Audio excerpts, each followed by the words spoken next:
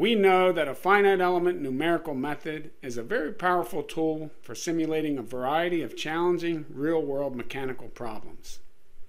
However, the success of finding a solution does not guarantee numerical accuracy. Let's look at this very simple cantilever beam problem. The solver can generate a solution with only one element across the thickness, like this. Or the problem can be solved with many elements, like this. Both of these cases are successfully solved. However, clearly the results, for example the deformation, the stress, and the strain from these two sets of results are very different. We might intuitively recognize that for this case, the results with more elements should be more accurate. But how accurate is it? And is it accurate enough? Is there a rule to decide the level of accuracy for the solution? And how can we achieve accuracy in our problem solving? In this how-to video, we will try to answer these questions. Ready? Let's go.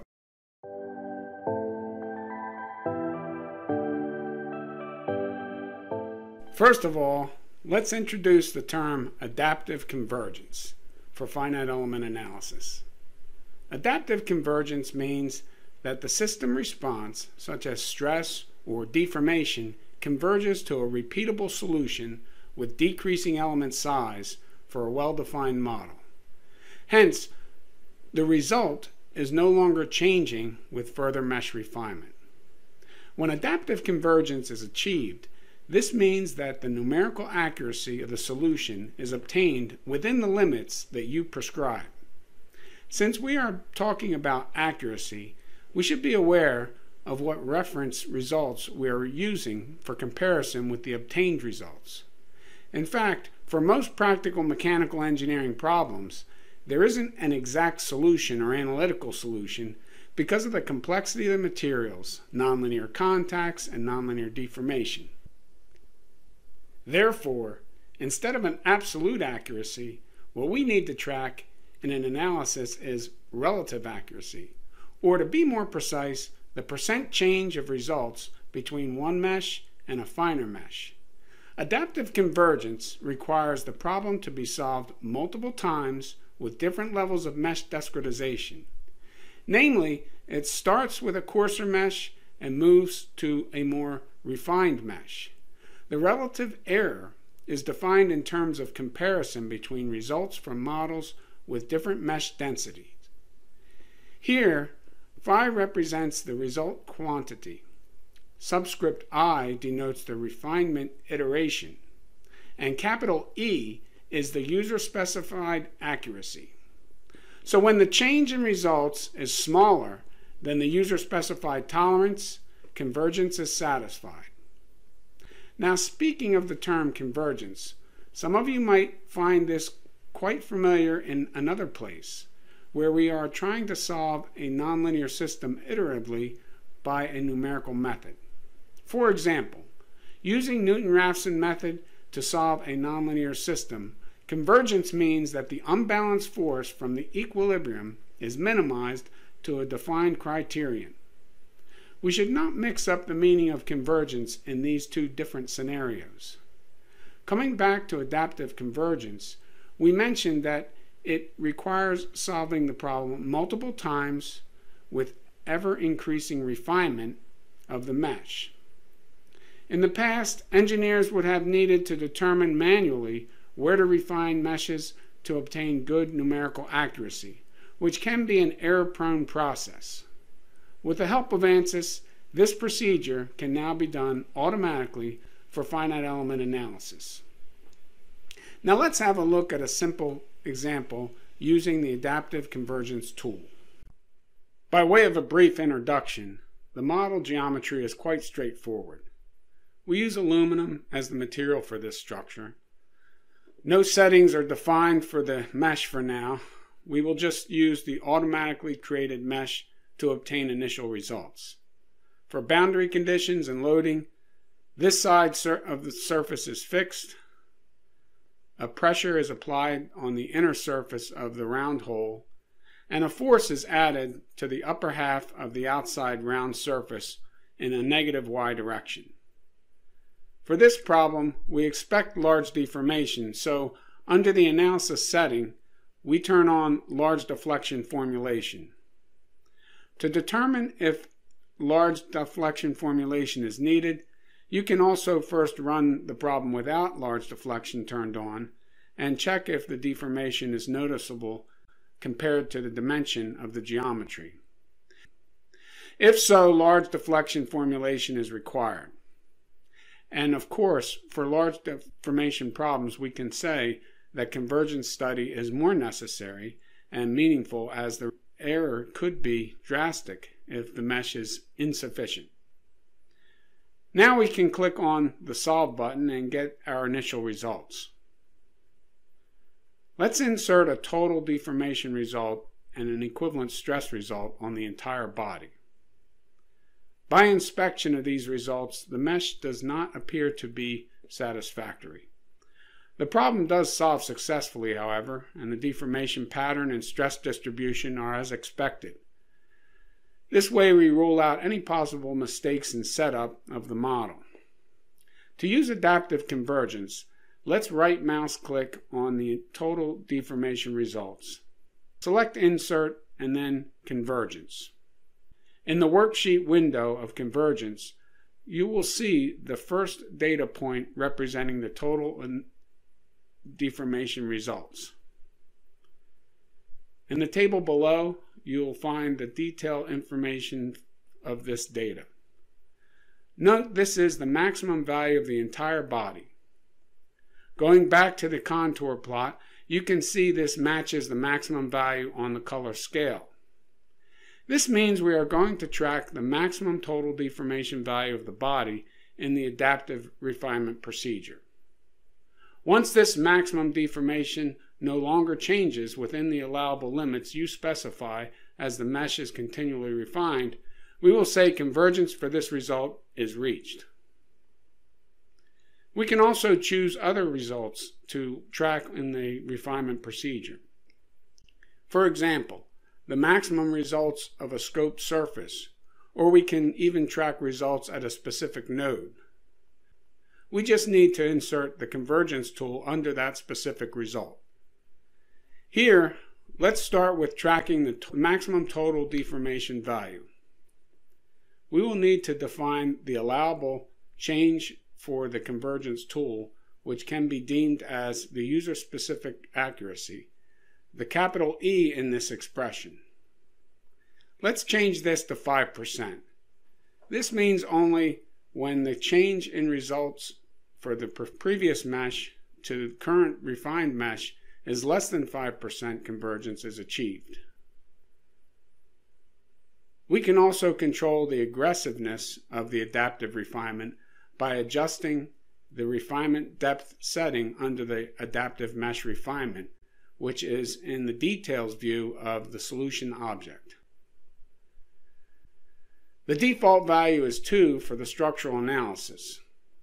So when adaptive convergence occurs, the program will refine to a depth of 2 elements. If the user wants a more aggressive refinement, this number can be increased. But because of the increased region for refinement, the solving time can start to become a concern. Here, since the geometry of the problem is fairly simple, let's make the refinement depth 3. Another property we need to define is the maximum number of refinement loops. This property enables you to change the number of refinement loops the application performs. The default is 1. This means within one iteration, it will try to refine the mesh only one time and report the results. In general, the procedure for adaptive convergence starts from an initial solution of the model on the base mesh, and then the elements are queried for their solution information. If the element's results have a higher error, the element is placed in the queue to be refined. The application then continues to refine the mesh and perform additional solutions. Note that adaptivity will be more robust if your initial mesh is with tetrahedrons. Let's resolve the problem with current convergence settings. It will take more time to complete the solution because of the refinement and multiple solving times. Now the solution is done, and on the convergence history, another data point is added. From the table here, we can see that with mesh refinement for one time, the accuracy requirement is reached. The difference between the two results is about 13%, which is lower than the 5% allowable change we specified. Click on the contour plot of total deformation results. We can see the mesh is indeed refined on the entire geometry. So we know the total deformation result is converged. But how about stress? Let's say we especially are interested in the stress results on the inner surface of the round hole. What we can do is to extract the stress results in this surface and insert convergence tool under it. Now rerun the problem.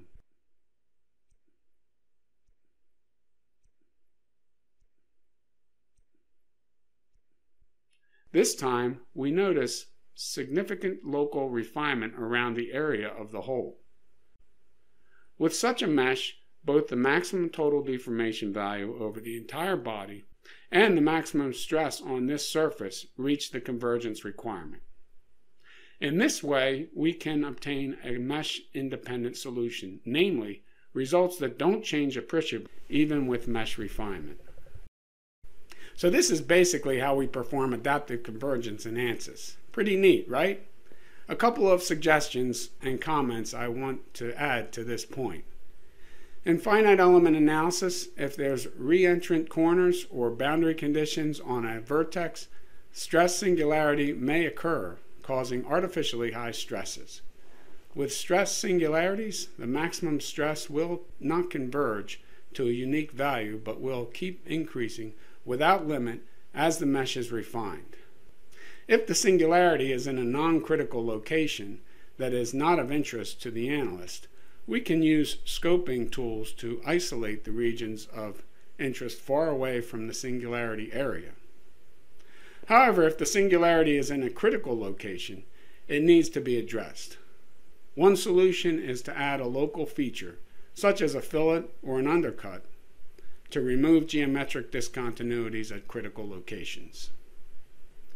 This will not only address the non-convergence on local results, but if done correctly, it can lead to a more realistic representation of the physical design. Unlike stress, with deformation and other degree of freedom results, you will always get a converged result using the adaptive convergence tool, because singularities do not occur for deformations. In general, adaptive convergence is a good tool for verifying that the mesh you have is sufficient. It might not be a good idea, however, to always rely on this, since it can be computationally expensive for complex models. Also, we should be aware that adaptive convergence is not a mesh control specification in the traditional sense, so it's not repeatable for a new model. Lastly, the accuracy of your simulation depends on many factors, the most important of which is how accurate your geometry, material properties, loads, and boundary conditions reflect the actual physical system. Adaptive convergence is a tool to help us understand the influence of mesh in the numerical accuracy, but it cannot compensate for incorrect input, such as improper boundary conditions. We can use adaptive convergence as a learning tool to understand where local mesh controls are needed or verify if the current mesh is sufficient. This will help to define a better mesh for future models to ensure the numerical accuracy or mesh independence of our solution. If you find this video helpful, please like, comment, and subscribe. To find more information about other topics, check out our channel for more how-to videos and visit ansys.com/courses today.